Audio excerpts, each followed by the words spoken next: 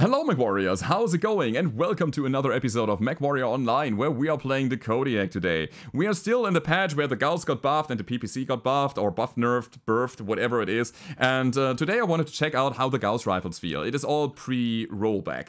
So what we're gonna be doing today is we're gonna take the Kodiak, because the higher cooldown of the Gauss rifles doesn't matter too much when you have enough Gauss rifles to fire. So we're gonna take 4 of them today. We have a high mounted, we can peek very nicely with this mech, and since our Gauss rifles deal more damage now, I think it's also a bit more ammo efficient, which is quite good. So in order to deal more damage, you need less ammunition. And of course, the DPS is kind of lower now. However, who cares about low DPS when you are getting into games where you can just peek and stand where you are and wait for the enemies to show up, come out of cover, shoot the enemies, and then fall back.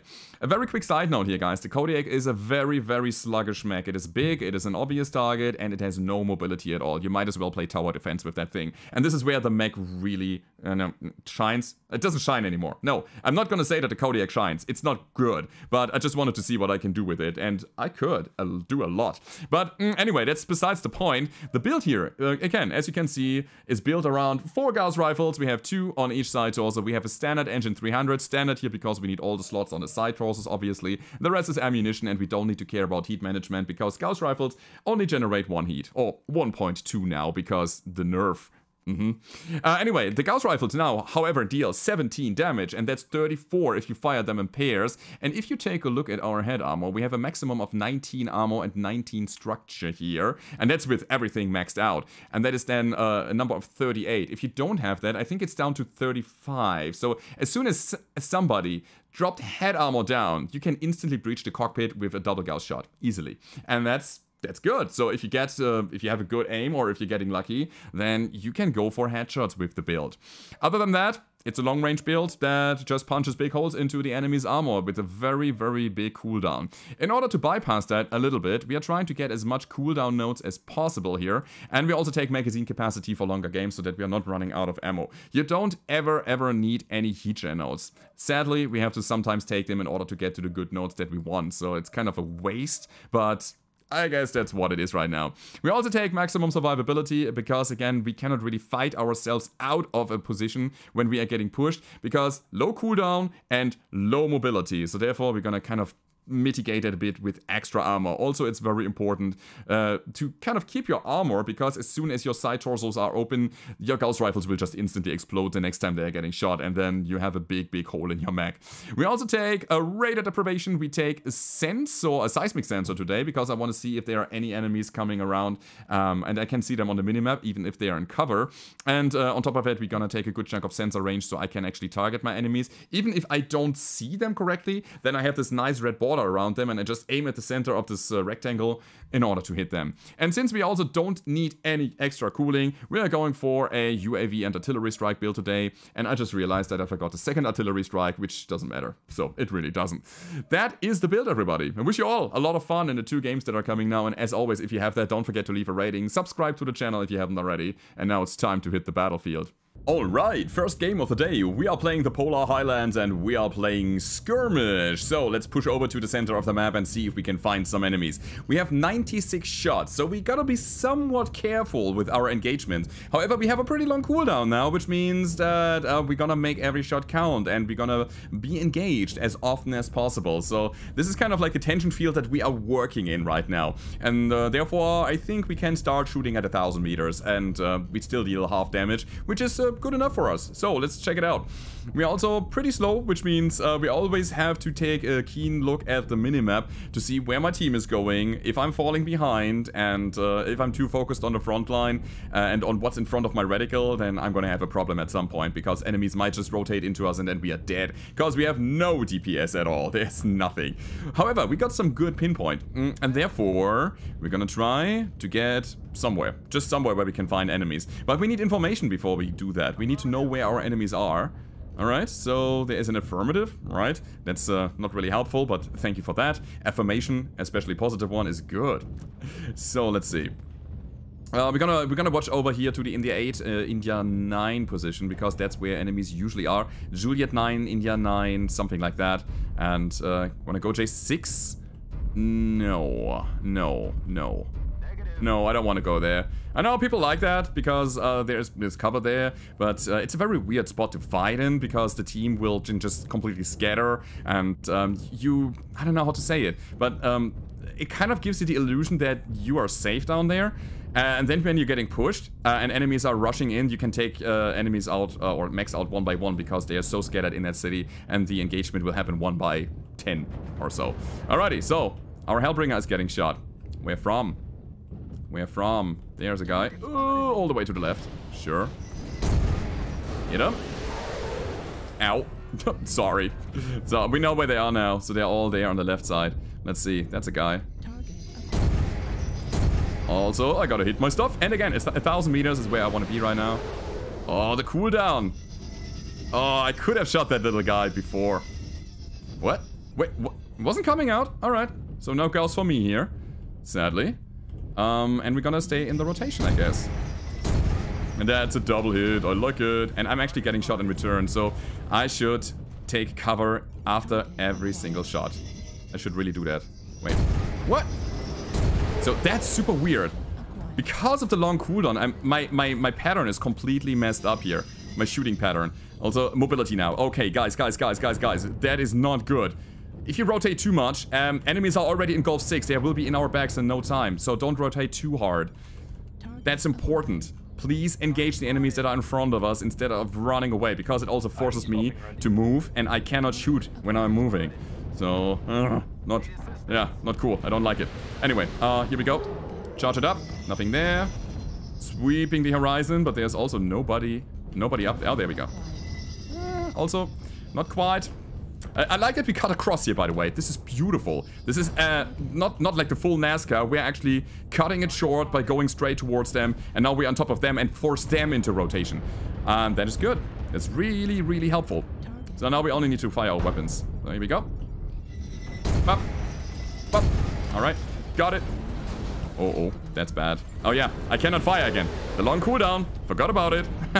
It's kind of weird. I have that muscle memory where I'm like, yeah, I should be able to fire again. I couldn't though. Oh boy. That's what I mean. Come on. Left side. Hit him. Alright guys, build firing line left side, Hotel 7. There are a lot of people coming in. Just build it here and we can deal with them one by one. They're rotating into us now. And that's good. Alright, let's go. Got him. Got him. Perfect. Artillery strike is out as well. Get the Marauder 2 first. Come on, Gauss rifle, you want to... What? Again? Kind of weird. And we will pull back. I can take a bit of damage, but not all of it. Ah, that's a miss. Damn it. The moment I shot, I was like, nah, not good. But we hit the dire wolf at the very least. Good. Hold the firing line and we win this game.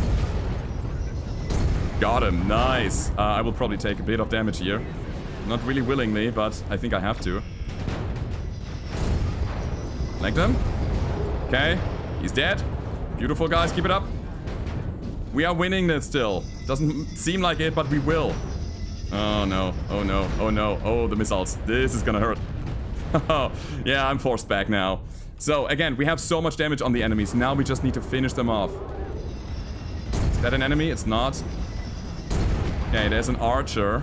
God, the missiles! Stop it! Please!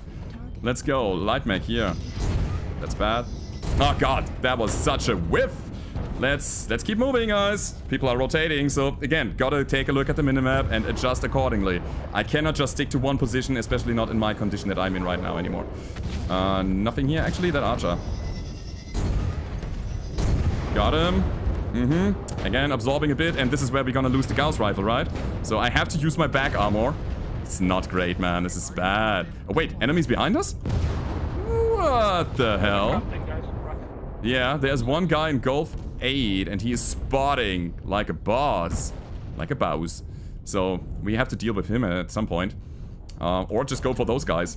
ATMs. Oh, that's scary. Alright, so we have to peek once more. Actually, do we have to? Yeah, I think I'm gonna do it.